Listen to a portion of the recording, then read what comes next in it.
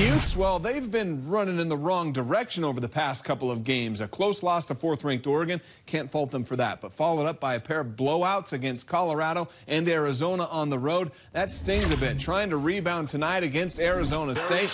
We'll pick it up in the second half. Freshman Brandon Carlson goes up and under, dunks it home. He had 7 for the Utes. They were led by who else? Timmy Allen.